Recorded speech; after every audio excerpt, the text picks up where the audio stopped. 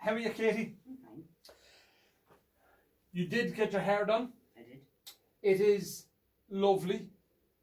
He says lying through his teeth. It's not on my head. I'm hardly one that can comment about hairstyles really ever, am I? No, exactly. Sorry, I just really need this cup of tea. I wasn't here yesterday. We have been busy today. Actually, it's been very busy today. It's been very busy 2 days. I wasn't here yesterday. I was out working for a living, which is a novel concept for me. You could have done one on your own, but you chose not. No. Because everybody's saying, oh, they want to see Katie, lovely Katie, more Katie, Katie's lovely. But if the truth be known... That's only being nice. Maybe that's what it is. We're doing bottles. We're doing bottles. Wanted to touch on Midleton that isn't Midleton. Ish, you know. Anything from the IDL family. Obviously Midleton's getting all the publicity at the minute, but there is some other cracking bottles. These are the 14-year-old American releases for Redbreast. Some of the real tough ones to get. There's a Title Town. There's Amazing Corbeau there as well. And the other ones, the Black and Blackwells and all that sort of stuff. They're going... Nothing. Carry on. No, carry on. Sorry, just something caught my eye. Is that moving? Look at that. Just do your thing, please. What's it talking about me Mickey hanging out? Shouldn't be doing that. There's so much wants to come out from that. Oh, I'll drink the tea.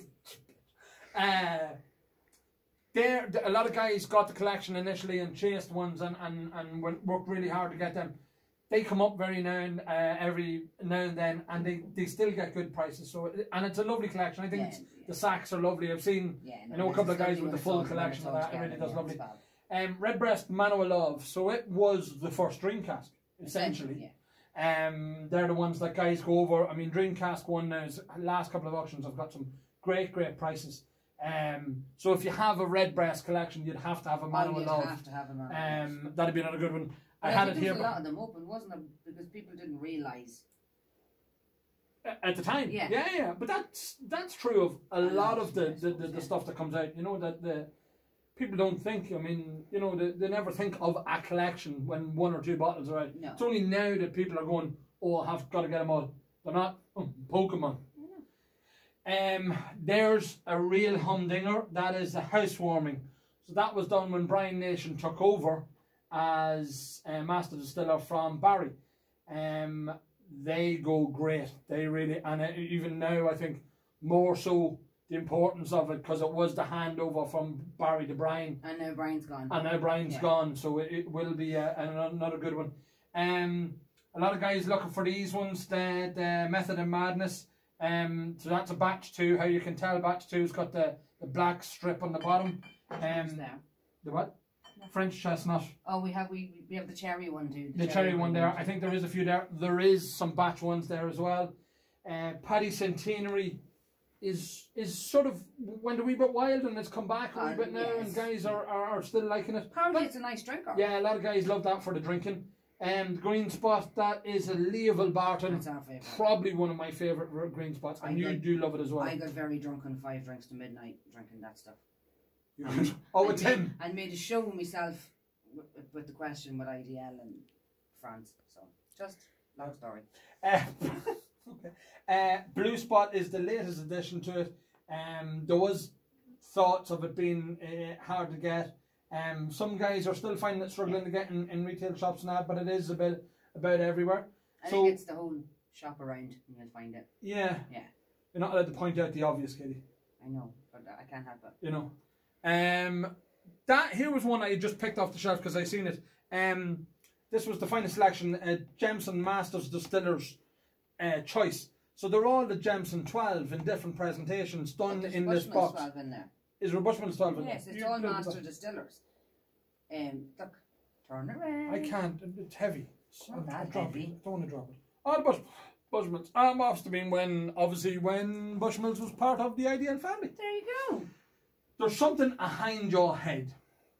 And when it came in, I said, I've got to talk about that. Oh, the sheep.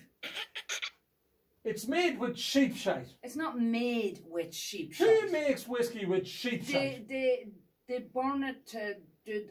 I don't want any part of sheep shite in me whiskey. I'm sorry. It's a very old Icelandic tradition. Yeah, they smoke the barley. It's not actually. They smoke the barley. They were smoking something else when they thought of them. Someone thought up of that. Somebody was off their face. I reckon they stood close to the smelly shite too long and... Well, they don't have trees in Iceland. Well, they do, but they're very few and far between. So they can't be chopping down all the trees to smoke the stuff. I was going to Smoke the shit.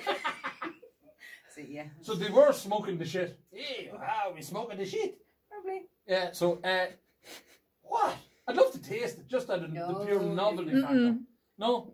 Oh, come on. Wouldn't it be good crack? Well, Listen, yeah, lads, to your face. and you know the way the lads go, there's a fresh cut grass and elderberry flowers and rubber boot. Tastes like sheep None shite. of them taste like sheep shite. How do you know? What sheep shite are you eating? So anyhow, I can't cope, I'm so tired. we are tired. It has been a tough day. We'll be back tomorrow, possibly do Scotch tomorrow. There's a fair few. Yeah, there's a lovely. A fair bit of Scotch in yeah, there. fair bit of Scotch. There's a lovely 1964, 65 Abeleur there. I think it's an Abeleur, I don't know, my brain's not working. And then you get tongue-tied trying to say Abeleur. some of the names. What? They're just weird. I'd have to write Bunnahound. You like the boat. The boat. Yeah, that's not... The boat. I'll have the boat. The boat. I'll have to do a list of all weird Scotch names and try and pronounce them on a video. Or have you... No, I won't have you do it because you're a posh kid and you'll know all the words. Not posh. Yeah, tell your mother that. Yeah. Right. Until tomorrow, farewell, friends. Bye. What are you wearing tomorrow? You wearing more Sandy stuff? I don't know. I have an old Santi Guna and an old Elf Guna. I might chuck that on. Can I wear a Sandy Guna? If you can squeeze into it, that'd be some crack. I'll wear one and you wear one. A Sandy Guna? Yeah. I think I've got the legs for it. You do? And at the weekends I can dress up and call myself Jennifer. There you go. Bye. Bye.